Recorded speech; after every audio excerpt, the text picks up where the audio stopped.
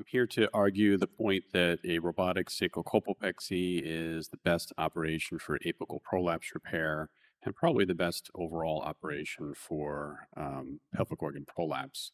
And I'm going to be sensitive to the fact that not everybody here necessarily does a lot of prolapse repair, so I will go through some of the background for everyone's benefit. I have one relevant disclosure that has absolutely nothing to do with what we're going to talk about today. So, as far as the evolution of prolapse repair, we've learned over the years that the repair of the vaginal apex is really the most important component of the repair. If you fail to suspend the apex at the top of the vagina, then you're going to get failure in the anterior and posterior vaginal compartments. And the provision of apical support has actually evolved over time. So, in the early days, and I still do these frequently, we all do, we typically had a transvaginal approach, fixing the vaginal apex to the sacrospinous ligament in the pelvis, and this can be done all transvaginally. Additionally, an alternative approach was, particularly at the time of vaginal hysterectomy, was to fix the vaginal apex to the uterosacral ligaments after they're ligated from the hysterectomy. So these are both native tissue repairs and kind of predate the sort of mesh era. Now, we quickly discovered that a sacrocolpopexy, or a procedure using mesh to support the vaginal apex, had much higher success rates than native tissue repairs. And so it was the use of this mesh that seemed to increase the success rate. Unfortunately, the open sacrocolpopexy is clearly more invasive and cannot be done transvaginally.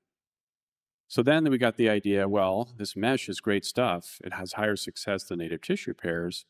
So why don't we try doing that transvaginally? Because it's less invasive than an abdominal operation. So it became very popular. We all lived through this in the early 2000s, that we were doing transvaginal mesh repairs, and this led to the transvaginal mesh crisis of the mid 2010s, where Dr. Wolter and I spent a lot of our time removing mesh from patients.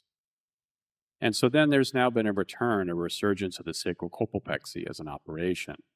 Sacrocolpopexy mesh, as we said, can't be placed transvaginally.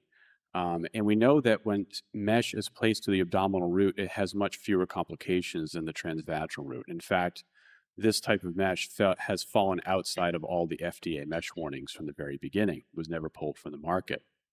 But now we have the advantage of laparoscopic and robotic approaches to this operation, offering the highest success rate of a mesh abdominal sacrocolpopexy, but in a much more minimally invasive fashion than open surgery. And it's now become a very good alternative to transvaginal mesh because of that. And we can see that going from 2008, and this is old data, 2008 to 2011, if we follow the dotted line, the use of laparoscopic and robotic sacrocolpopexy has simply climbed as we went through the mesh crisis of the mid-2010s. So why robotic sacrocolpopexy? So an open sacrocolpopexy, we know, has a high success rate and is a durable operation, but it's more invasive. The laparoscopic sacrocolpopexy is less invasive with equivalent success as the open approach, but unfortunately has a steep learning curve. It requires an experienced camera assistant. And unfortunately, in an operation that involves a lot of knot tying intracorporeally, it's difficult to do that straight laparoscopy. And so now this is a perfect setup to do robotic sacrocolpopexy, where we have the advantages of the laparoscopic approach without that steep learning curve, particularly with respect to suture placement, knot tying, and the improved visualization. And also another advantage is the surgeon himself or herself controls the camera.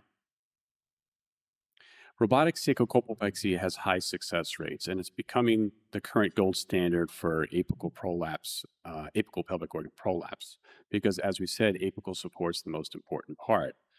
The robotic sacrocolpopexy does this exceptionally well. Looking at the pooled meta-analysis data, it has 98.6% apical success rate, defined as POPQ stage less than 1. And it also has low reoperation rates, less than 1% for apical prolapse and 2.5% for non-apical prolapse, that is cystocele or rectocele. And these are mostly rectoceles where the mesh can't reach.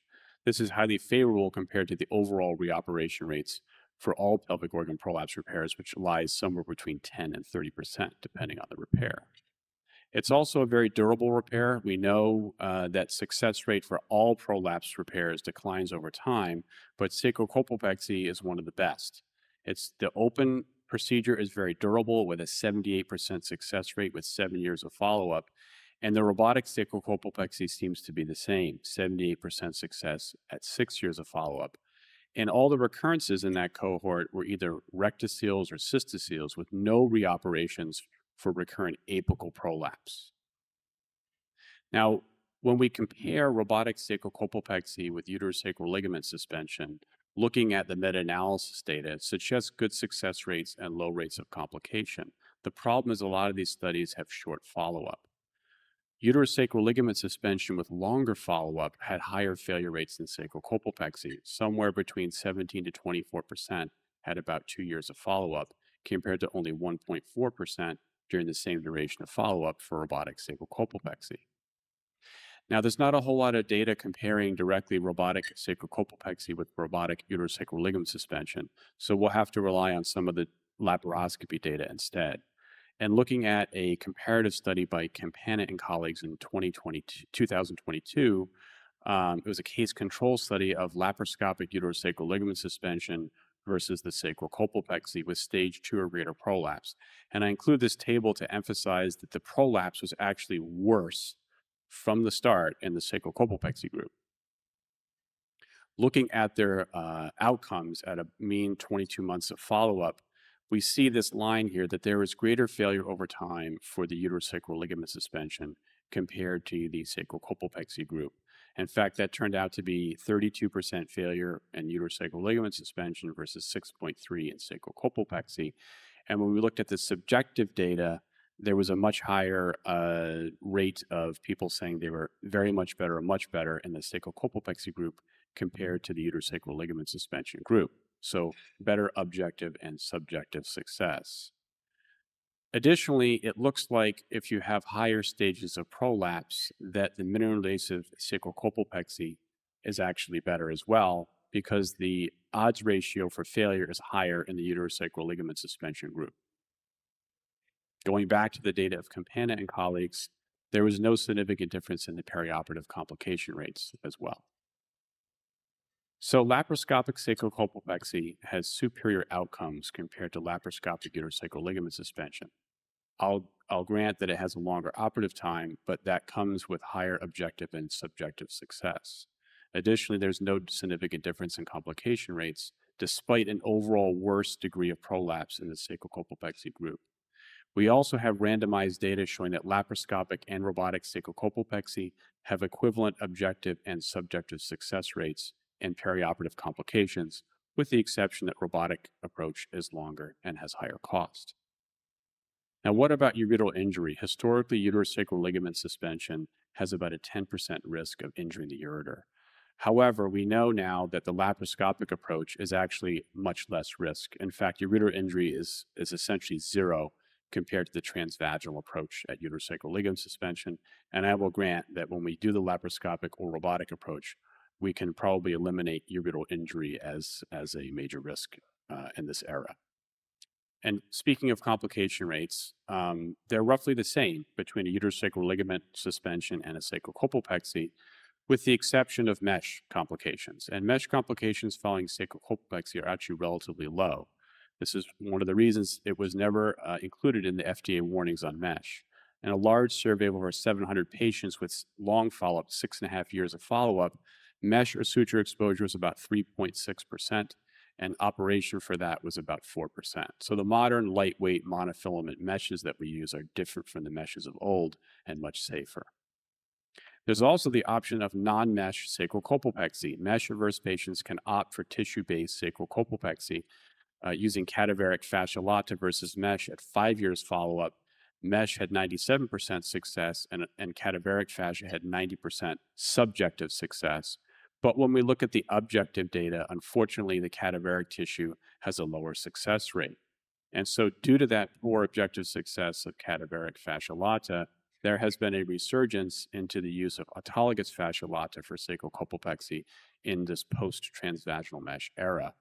And so I'm just going to cite 2 studies here. One is our own, which is 34 patients undergoing autologous repair via the open and robotic approaches, and we had no treatment failures at 13 months of follow-up.